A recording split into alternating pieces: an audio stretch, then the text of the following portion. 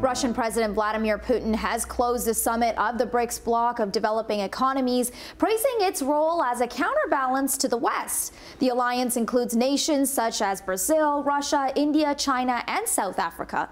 Roger Collins joins us live in studio with more tonight. What can you tell us, Roger? Vanessa, the three-day summit was attended by leaders and representatives from 36 countries, highlighting the failure of U.S.-led efforts to isolate Russia over Ukraine.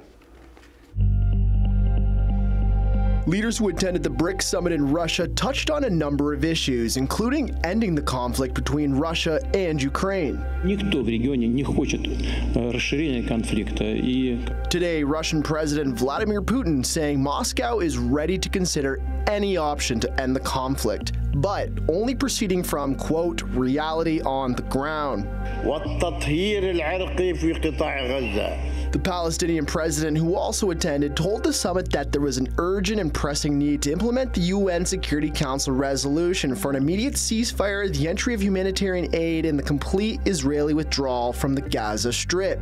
The president of Venezuela and Bolivia both condemned Israeli attacks in Gaza. Meanwhile, United Nations Secretary General Antonio Guterres told BRICS leaders that the world needed peace in Gaza, Lebanon, Ukraine, and Sudan.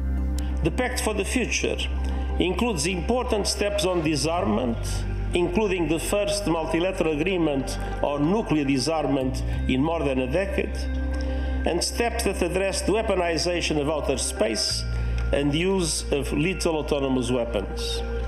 Across the board, we need peace. Putin said the Middle East was on the brink of a full-scale war. He added that Moscow did not want the conflict to worsen and that he believed no country in the region wanted a, quote, big war.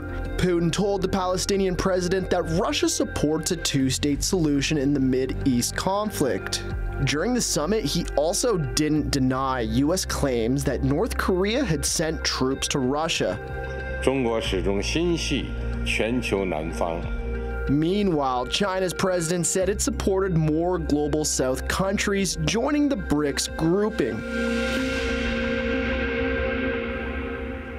Besides the countries that officially joined the BRICS family back in January of this year, over 30 countries like Thailand, Malaysia, Turkey, and Azerbaijan have either formally applied for or expressed interest in membership with BRICS. Vanessa? Thanks, Roger.